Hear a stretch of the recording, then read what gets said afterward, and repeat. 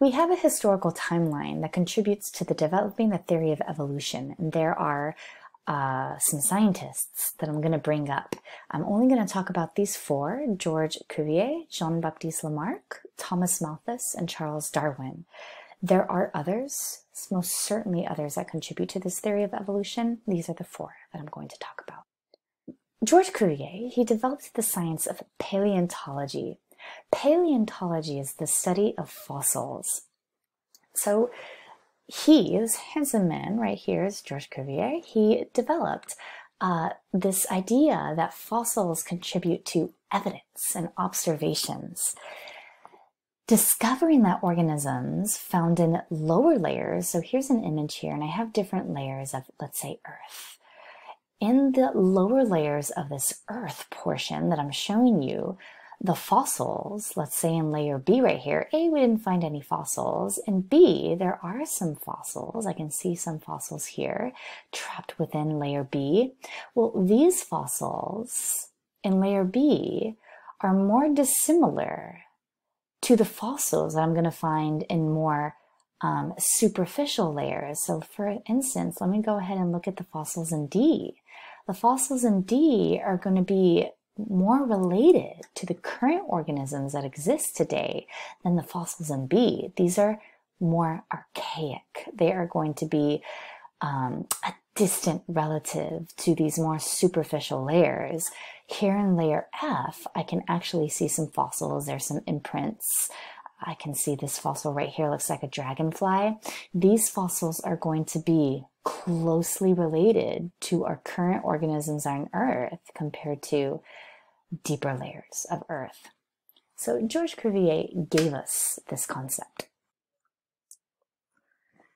The next contribution George Cuvier made was saying that new species, since he looked at all these fossils, he discovered that new species appeared while others disappeared. So if you can appreciate that all these different fossils here, he would kind of see this shell squiggly guy in layer B. It looks like we still find the shell squiggly guy in layer C, so many years later.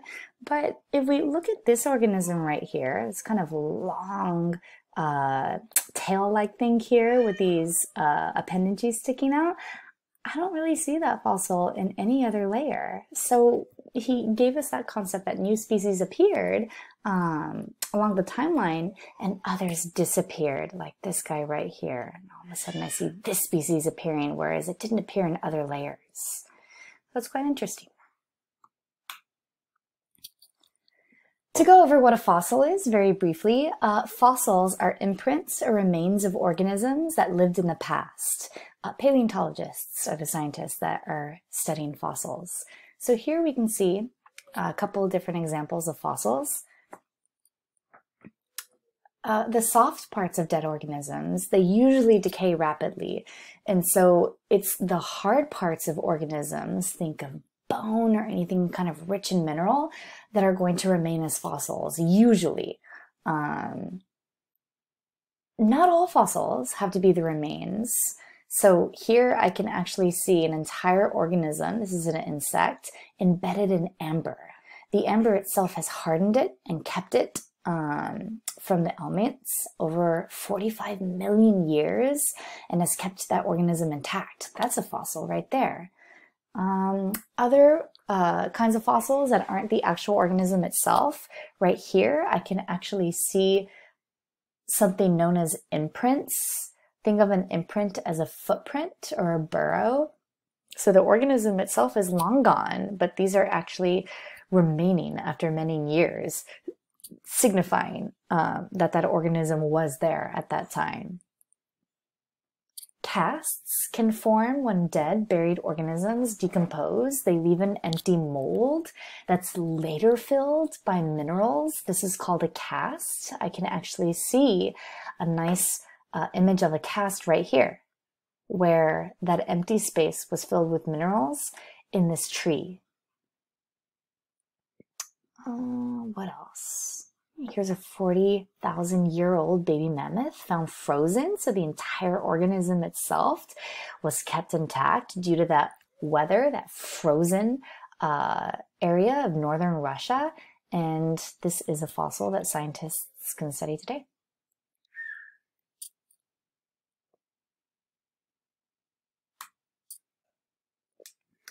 Jean-Baptiste Lamarck is a scientist in the early 1800s that gave a huge backbone for Darwin to then develop his theories off of.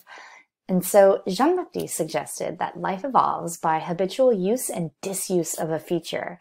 So what does that mean? What that means is that excessive use of something, well, that organism is going to grow and develop whatever they're using the most out of. If they don't use something, that organism, that will eventually atrophy. That just means break down. So what does that mean? Here I have an image, and here's a giraffe, a happy giraffe, and that giraffe wants to get food from a tree. Well, to reach the tree, it looks like we're using a palm tree here for this image, to reach the tree, it looks like that giraffe is going to use its neck to reach high locations for food sources. And then that neck over time grows larger, to the point where giraffes today have an extremely long neck in order to reach that food source. So they're using the neck more, stretching it out.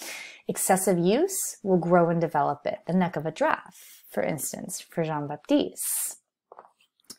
So basically, he's describing this concept of evolution as a refinement of traits. Basically, what traits are going to get used more than others. So you're refining the traits that you actually do want to use in your lifetime. And whatever traits you're refining, you're going to equip that organism to be more successful in their environment, like the neck of this giraffe.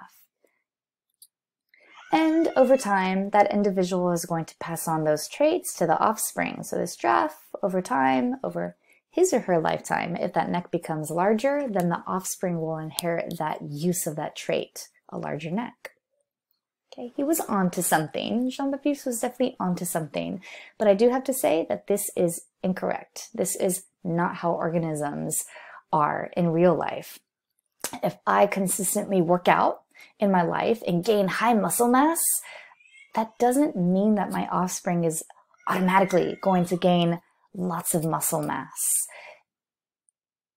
So Jean-Baptiste's theory, though going the right direction, isn't exactly hitting it on the mark. So now enter Thomas Malthus, and Thomas Malthus is an economist, not necessarily a scientist, contributing to the theory of evolution like Jean-Baptiste de Lamarck did, but still very important. And I consider economists scientists, absolutely, but who paved the way for Darwin to develop his and refine his ideas about evolution. So Thomas Malthus wrote the essay on the principle of population.